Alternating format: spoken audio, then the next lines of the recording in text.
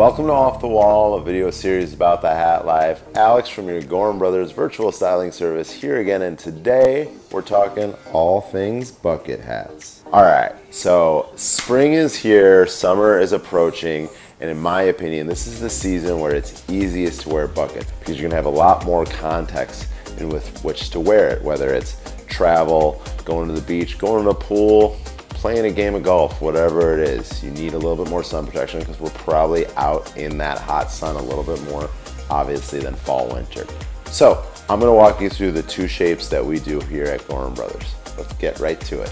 Okay, so we have two distinct shapes of buckets that we do here at Gorham Brothers. Now, one of them I'm wearing on my head. This is the O.Saka, and I'm going to explain the difference between this and the other one. The other one here is obviously wool. This is from our fall-winter collection. However, we're going to release summer versions of this in a nice cotton and terry cloth come later in the season. So this shape is still going to be relevant to what I'm talking about now. You're really going to see the difference of them once I try them both on. But let's start with O.Saka. Okay, so this hat is a Japanese cotton with a lining. Very nice, thin hat. I can wear this in pretty early spring, so if it's a little bit cool out, I can still wear it then till when it gets hot. I'll be wearing this at the pool, at the beach for sure. Notice it does have that distinctive button, a slight contrast. I love that detail.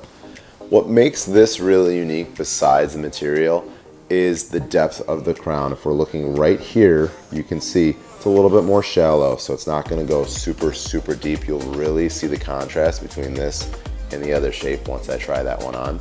And then the other thing is the brim. Not only is the width different than our other model, but also the shape of it. It's a down brim, but it's a fairly shallow down. Again, you'll see this contrasted with the other shape. 1 3/4 of brim right here. My favorite thing about this hat, you don't want to wear it? Just roll it up. Okay, so you're going to see right when I put this on how much deeper this is, right? We've already established that O.Saka's a much more shallow version of a bucket with a shorter brim, different shaped brim. Let's take a look here.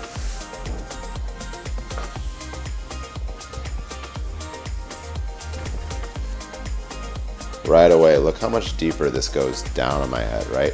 A lot deeper of a crown. Obviously the band is part of that, so we just have a lot more material here, and that brim is a true down brim, meaning it's all down right here. I can flex it up if I want to, or I can keep it down and angle it back, but right there you have a completely different shape. Now the brim here is about 2 1/4 inches wide, so a little bit wider by about 1/2 inch or so roughly than the O.Saka, and again a much more vertically down shape as opposed to the slightly shallower down shape of the other one.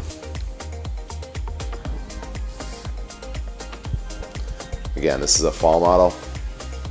Keep an eye out for the summer ones. Okay, so hopefully that help explains the two distinctive shapes of buckets that we do here at Gorham Brothers. If you have any questions, obviously leave a comment on this video, or you can open up that chat box and ask me or one of our stylists, or you can book a straight appointment with me if you want.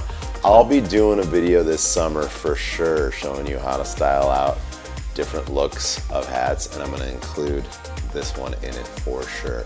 Suffice to say, bucket is the easiest travel hat, kind of a just easy companion to have, even if it's something you just leave in your bag, you're just there when you need it.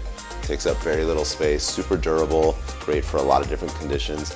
You can get this wet and not have to worry about it, unlike, say, a straw hat. So just consider this as part of your summer hat wardrobe. Don't sleep. Till I see you that next time, keep on living that hat life.